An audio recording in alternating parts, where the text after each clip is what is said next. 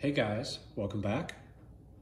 So today I've got a Homelite Super 2 chainsaw, and it belongs to my neighbor. He recently brought it to a local shop complaining that it was stalling under high throttle and wanted them to fix it. That shop turned him away, basically saying this machine was too old. And I found out about this and offered to help, so here it is. And I did bring this outside already and tried it out. I'll show you a quick clip of that now.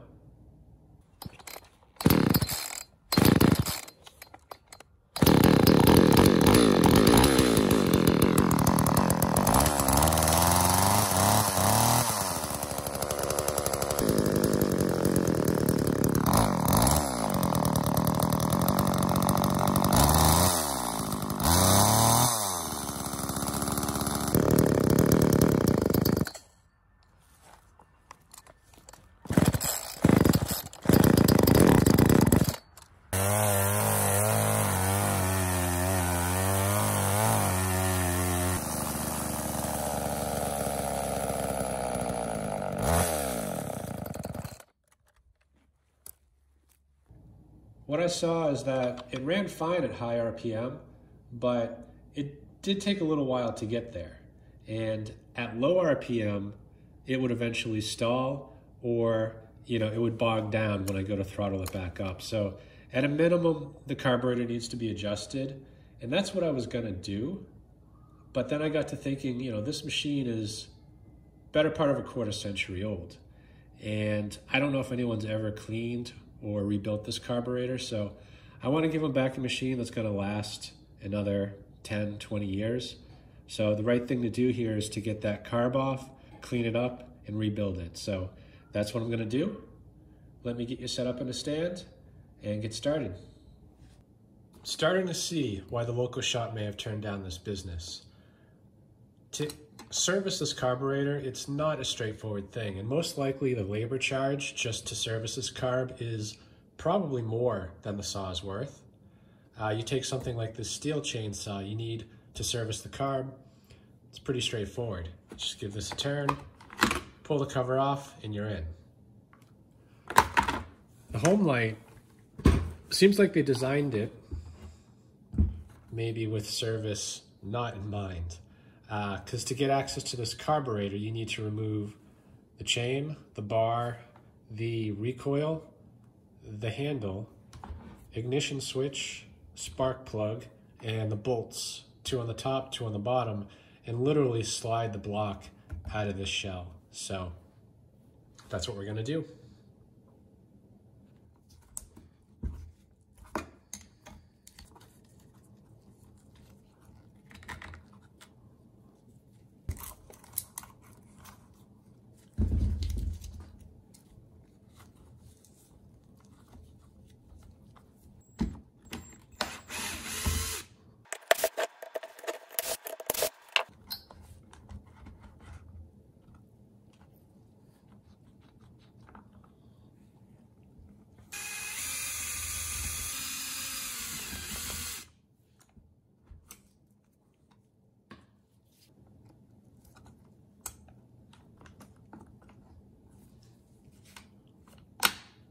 There we go. You don't need to take this handle off, but I find it's kind of blocking the view.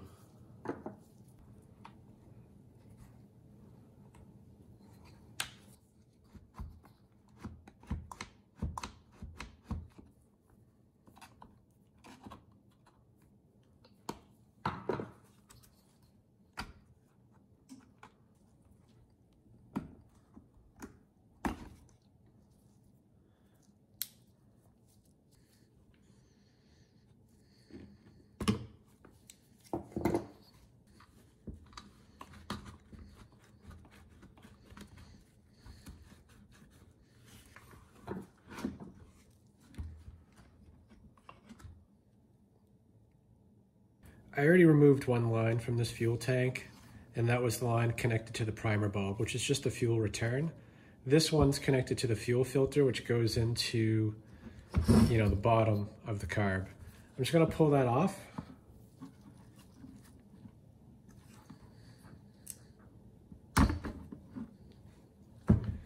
and get this out of the way.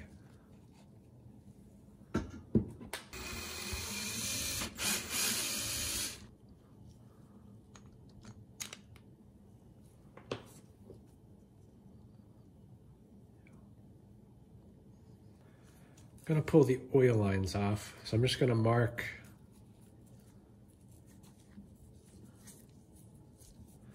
the oil line that goes down here, closer to the carb.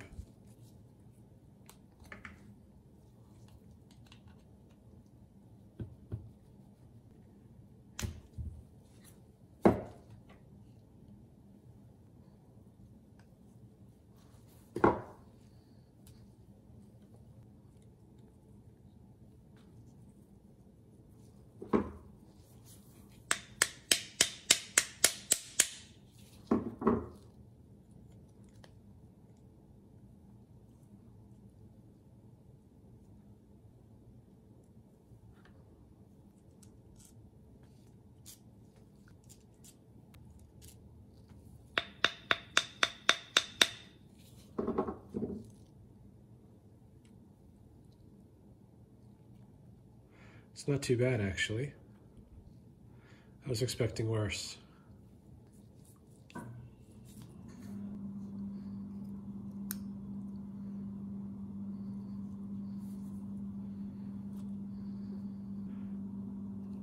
This doesn't look too bad. I mean, these valves are actually fairly flat, although it is starting to get a little crunchy, but it's not that bad. And this pump, this diaphragm's also halfway decent.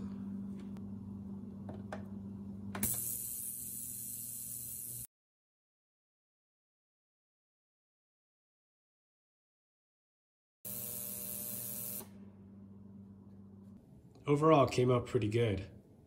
Not that the inside was that bad to begin with, but there was some debris in here. And the outside, of course, looks a lot better as well. Anyway, I forgot to take these jets out, so I have since removed them and sprayed some CARB cleaner down the passages. And I was just getting ready to put this back together. And I was kind of lining stuff up here. You know, this is the old stuff on the top, new stuff on the bottom. And starting to realize that although these are close, they are different. Most notable is that this one has this little hole right there. And that lines up on the carburetor with this, which passes engine vacuum to this oil pump. This diaphragm doesn't have a hole in the right spot and basically just completely blocks that. So this is not going to work. And this new check valve here, completely different, not even close to being compatible. So I ordered the wrong kit, and I knew it was a shot in the dark. Originally, I just ordered based on Homelite Super 2 carburetor kit, and Walbro was the one that came up, so that's what I ordered. And now that I know what this carb looks like, I went online and did a quick search for H171YF, and I didn't really come up with an exact match, so I had to change the search to just, you know, Homelite chainsaw carburetor. And eventually I came across one that looked like this. And it's made by a company called Zama, Z-A-M-A. And found a parts diagram. Unfortunately, it's all been discontinued, even the rebuild kit. So I did manage to locate something on eBay. I'm sure it's a clone kit, but it looked like it matched as far as the new parts go. So I placed an order. I'm going to wait for that. You know, I still would like to use a new kit if I can. Otherwise, the old one is still usable. So worst case, I'll just put this stuff back in. The new kit's arrived. The top items here are the old, and the bottom are the new. And you can see they are a match. So I will go ahead and install the new kit. This kit also came with a few other items. I don't need all of them in this case. The gasket and the screen and all that look pretty good on this carb, but I will switch out the needle and spring as well as the arm and the pin.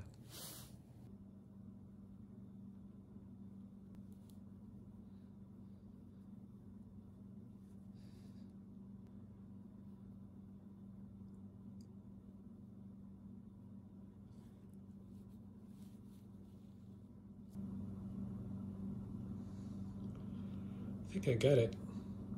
That spring needs to be on the other side of that dimple.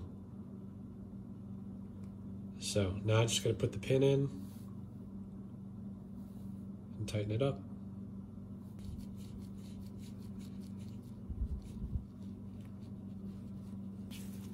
Gonna bend this up just a little bit.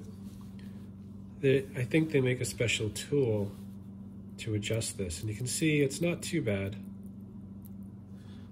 but you do want it roughly level with the surface, maybe a little bit under. So it's pretty close. Don't want to adjust it too much.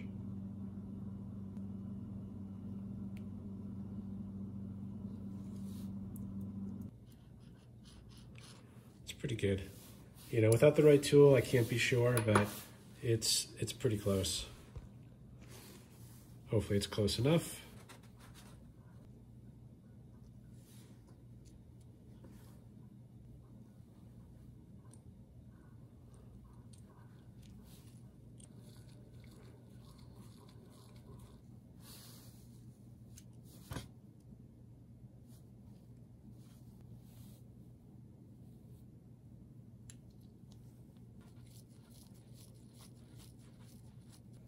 Before putting that carburetor back on, I want to check the reed valve. Now, I don't know if this is going to come off easily without putting up a fight. So I'm going to try loosening these screws. Actually, they're pretty loose already. And see if I can't pop off the intake and just take a look at that reed valve.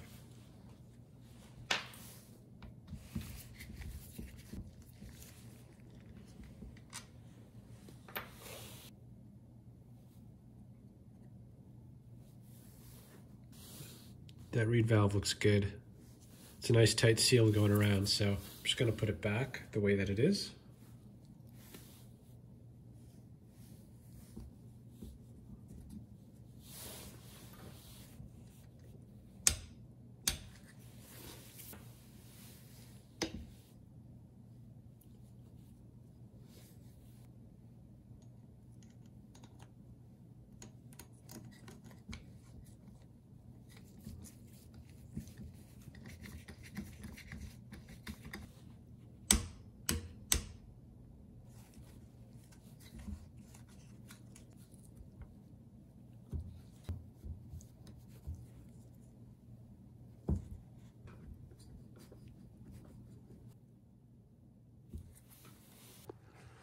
So I just realized I had the oil lines wrong, and I've already corrected the problem. This outermost line at the end should be the one that goes down to the oiler for the chain. This middle one here is the oil intake from the oil tank, and then the one furthest away is just, I believe, the extra oil cycles through and goes back, so that this is the oil return. Before sliding this back into the machine, there's one problem I want to deal with, and that's the purge bulb. This one actually works, but it's missing one of the tabs here. There's supposed to be a tab on each side so that when you push it in, it just clicks into place. And it still works, but it kind of flops around in there. So I do have this one. I had ordered a couple of these about a year ago for a Ryobi leaf blower I had fixed. And this part is exactly the same as this one, so I should just be able to swap it out and keep going.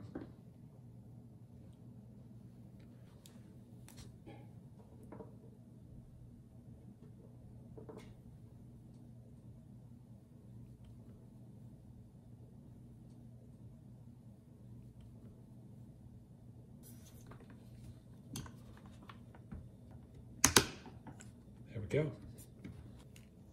So just take note of how this goes in.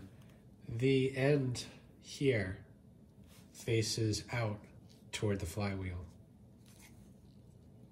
That goes right on here. Now we'll have to test it once it's in just to make sure it's not hitting any fuel lines, but this looks fine. I'm probably just going to hook it kind of around this fuel line. Maybe it'll help it stay while I slide it in.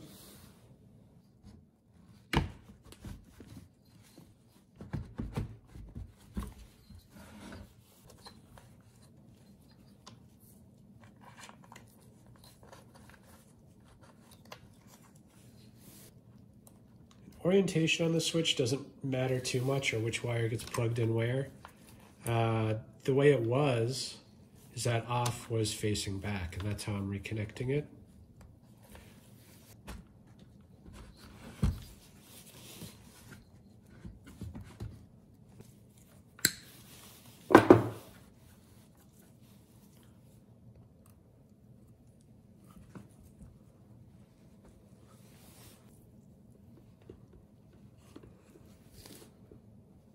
Okay, there we go.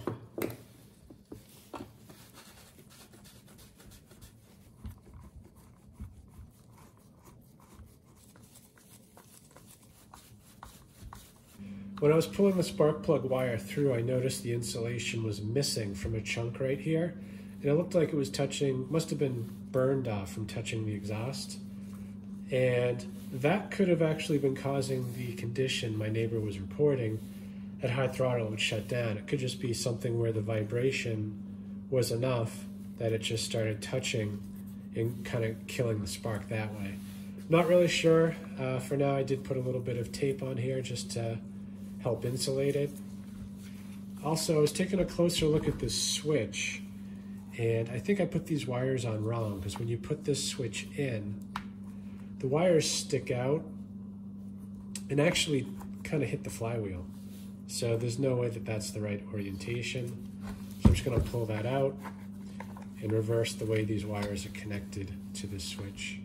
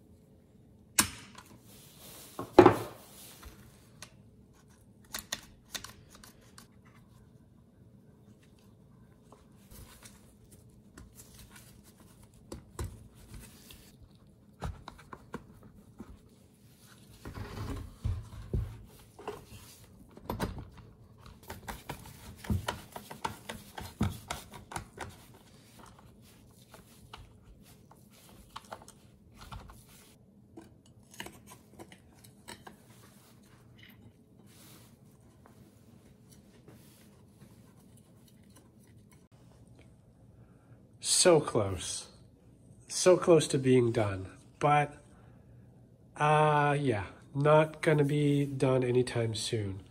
There's a problem in here, and I didn't notice it earlier, unfortunately. You know, I was putting the bar and chain on, just tensioning up the chain, and noticed something. It's very clicky, and it's binding. And what happens is when it binds, chain's really tight.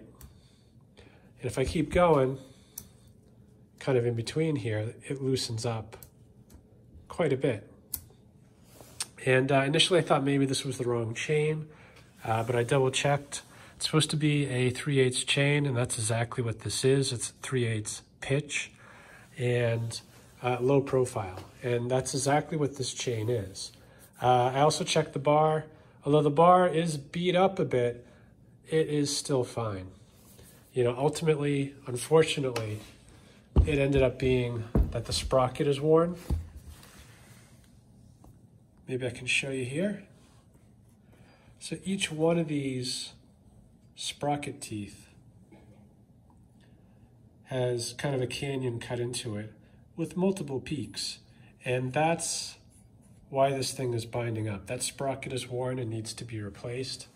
Unfortunately, to replace the sprocket, I need to pull this engine back out of this case to get that sprocket off. So that's what I'm gonna do. I just wanna take some measurements and make sure I get the correct part ordered so that we can finish this thing up. So I filled the cylinder with rope, and that'll basically lock the engine up. I'm just gonna get this sprocket off.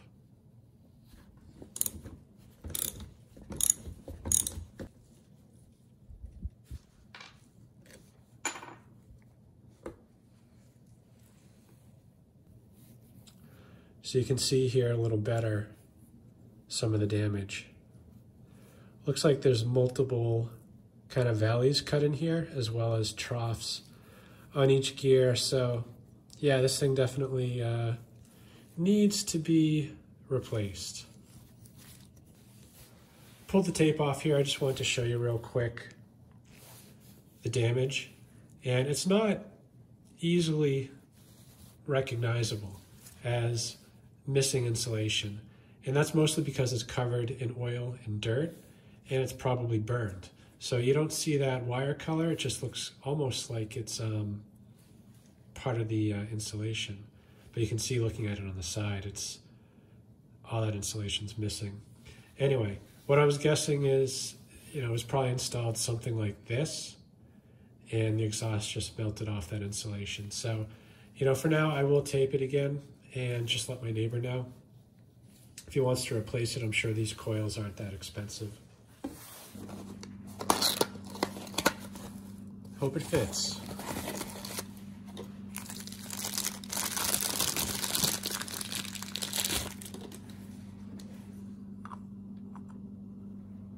Just gonna put a little bit of grease on here for the roller bearing.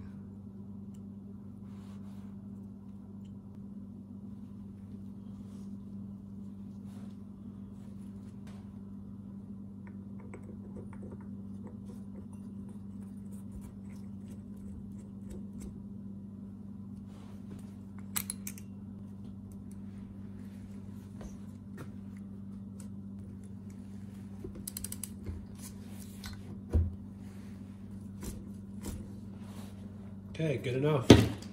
I'm going to put the bar on and the chain just like this and make sure everything moves the way that it should. All right, so the good and the bad. Good is this is the right sprocket. It fits on just fine. There's no more binding. It moves a lot better than it did before. But you still hear that clickety-clack, and that, unfortunately, I think is the bar. I'm not going to worry about it right now. If my neighbor wants to switch the bar, it's an easy thing. It can be done without removing the engine from its shell. So I think we're safe to put this thing back together and bring it outside for a test. I'm ready to give this thing a try. Before I start it, I just want to explain what I'm going to do once it's running. First off, assuming it starts, I'm going to let it run for about a minute, maybe a little longer. And while it's warming up, I'm going to adjust this idle screw. I want the engine to be a little bit faster than normal at idle so that this chain just starts to move. And once I find that point, I'm going to start adjusting the low-speed jet, which on this carburetor is the one closest to the engine. And I want to find that sweet spot where this thing runs the fastest. And once I find that spot, I'm going to dial it counterclockwise just until that engine starts to slow down a bit and stop. And that'll be favoring the rich side of things, which is good. That way when you hit the throttle, it should take off. It's also going to provide a little bit of extra fuel and oil, to keep that engine well lubed. As far as the high-speed jet goes, I'm probably not going to touch that. To adjust that properly, you really need a tachometer, which I have, but it's the kind that goes on the spark plug wire. And it's just too tight to get it on in here. So I'm going to leave it alone. I did set it back to the original setting, which was 1 1/4 turns. So let's see if this thing starts and go from there.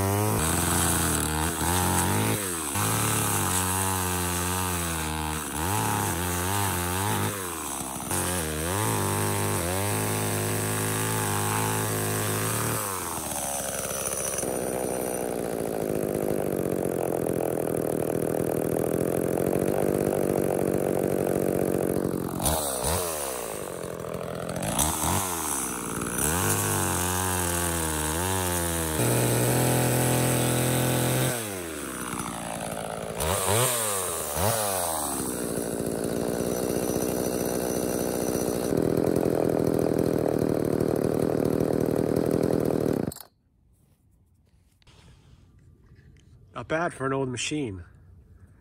You know, is it perfect? No. You know, there's definitely some things that still need to be done. You know, at some point, a new bar, a new coil, and a new clutch. But it's perfectly usable right now, so I think my neighbor will be pretty happy with the way this thing's running now. And before I kind of sign out here, I do want to admit to two things. The switch here, actually I think is supposed to be oriented the other way. So off is forward and run is back. And I put it in this way. It doesn't really matter, but that was a little mistake on my part. And a more important mistake, you know, when I've been editing this video together and I put up a graphic of the rebuild kit, and there was two gaskets that came with the kit, and I didn't notice it because they were stacked on top of each other inside that bag. But when editing, I saw that there were two, and I don't remember seeing a second one in here. There was only one on the side of the carb that had the check valve. And when looking at the diagram, that other gasket was supposed to go in between the carburetor and the diaphragm. And there wasn't one there when I took it apart. And I was a little too quick to put it together without figuring out what that was for. And, you know, a lot of times in these kits, they do send you extra gaskets to kind of account for different versions of a carburetor. And, you know, I think that's kind of what I thought when I first noticed it. But, you know, now I can tell that, yeah, I should have used that gasket. So, you know, luckily the saw runs well. I don't see any fuel leaking, so I think we're okay to leave it like that. But if I ever do replace that clutch, I'll fix that at that time. Anyway, hope this video helps someone. Thanks for watching.